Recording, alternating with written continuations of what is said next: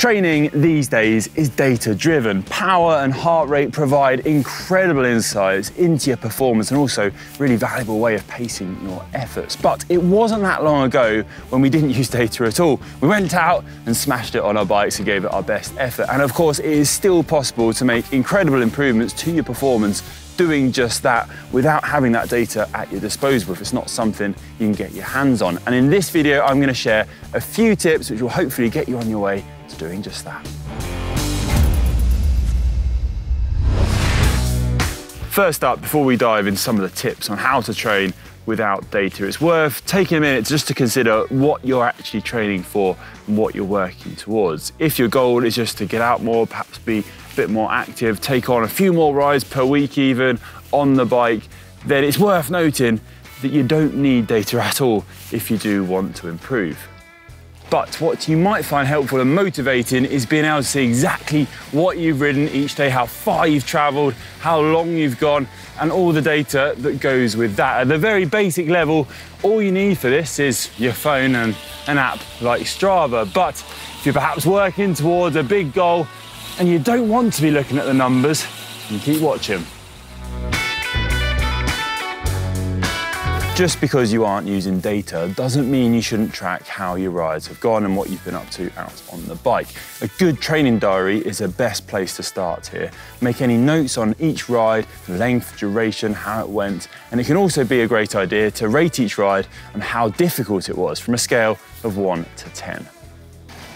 If you manage to do this consistently, then you can build up a really good picture of what you've been doing on the bike, so that then things are going right and you look back and what you've been up to and how you've been riding, you know that that's worked. Or alternatively, if you go through perhaps a bad patch, bad spell, you can look back and you can see exactly what you've been doing to contribute to that, and then potentially make some subtle changes to change things in the future.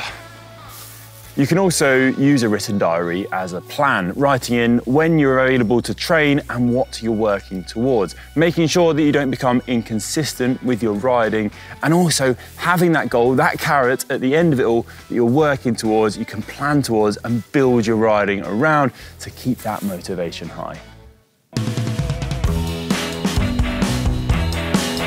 Longer efforts of 10, 20, 30 minutes plus can be quite hard to pace if you haven't got any data at your disposal. But there are pretty simple ways to get around this, of course. You can use longer climbs, such as the one that I'm not on now, to gauge your effort. Give yourself a real good test from bottom to top, trying to keep your effort relatively steady throughout, no matter the intensity you're riding at, so you can really learn how your body responds and how you can then learn to push on next time around. Whew.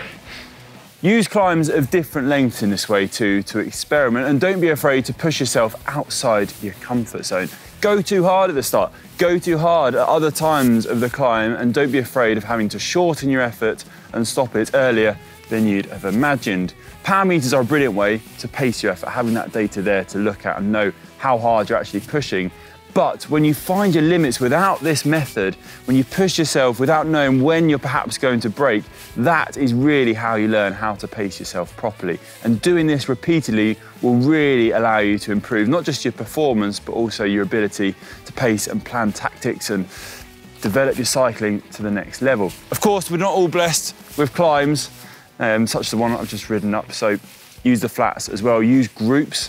They are a brilliant way as well to discover your own effort capabilities. Try and hang with groups in a through and off fashion, swapping off, taking turns at the front, and push on. Try and stay with a group that is perhaps a better ability than you. Can really take your cycling to the next level.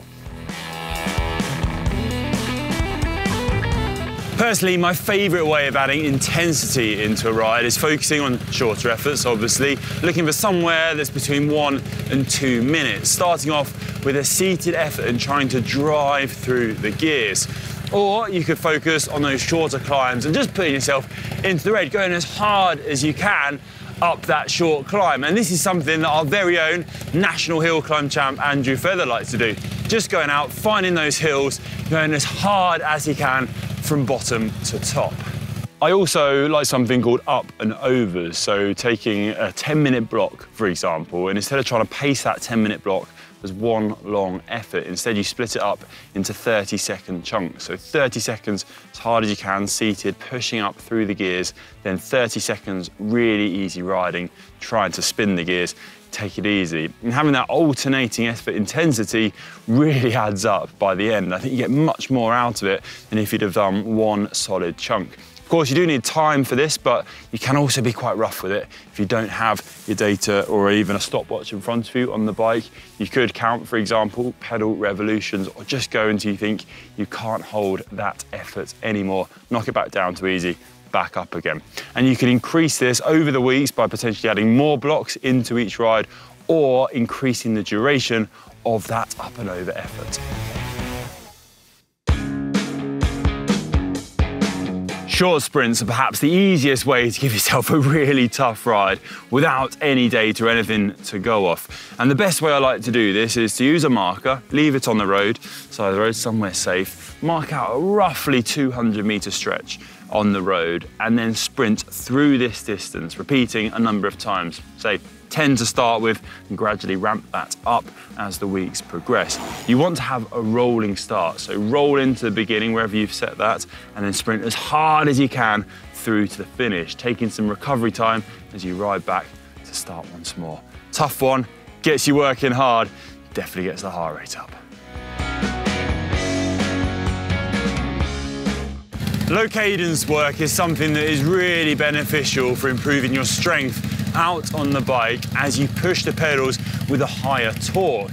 And you can start this with data or no data straight away. Just look to build in 10-minute blocks at first into your riding when you're pedaling at a slightly lower revolution per minute than you're used to, or cadence. So dropping from something like this, up the gears, and normally I'd like to sit at around 50 or 60 RPM.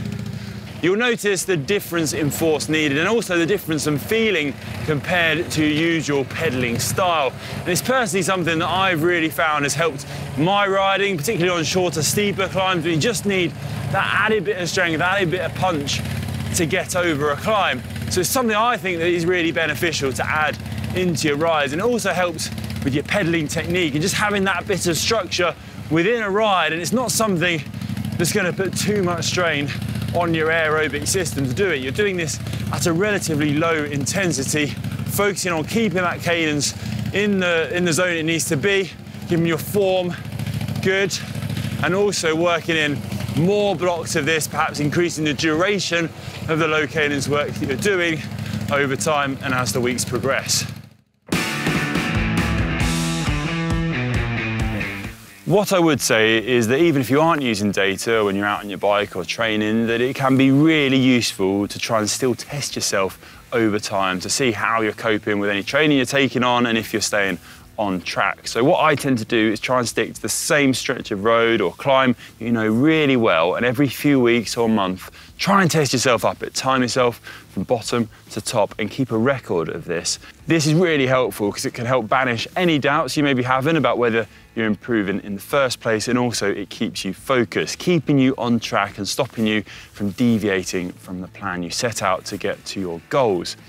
It can be quite hard to tangibly feel if you are making any improvements. As the old saying goes, it doesn't get any easier, just get faster.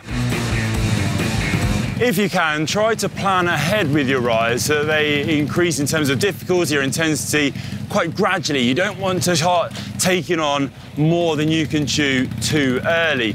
So I think a good rule of thumb is to try and plan things around every 2 or 3 weeks, then taking things a step further in terms of increasing the volume, the amount you're riding in terms of hours, or the intensity. So the amount of times you're putting yourself into the hurt locker, into the red, or maybe taking on some harder efforts on challenging terrain.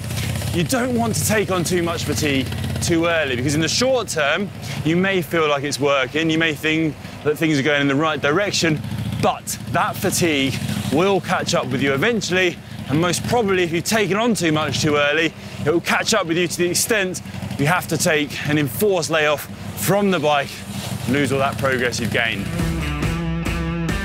There you go, a few tips then, which I hope will help you get used to trading without data and be able to make some steps forward with your riding. I think the biggest one for me is just getting out there on the road, on your bike, perhaps taking on routes or aiming for something you've never managed to achieve before, getting to a town that's a certain amount of distance away and managing to make it home. And you can plan these things before you head out the door, looking on maps, working out distances, and then seeing if you can take those routes on and push yourself further than perhaps you've ever done. But let me know in the comment section down below how you like to get out on the bike and push yourself without any of the data that can be at your disposal. As always, thanks for watching. If you did enjoy this video, please give it a big thumbs up. See you on the next one.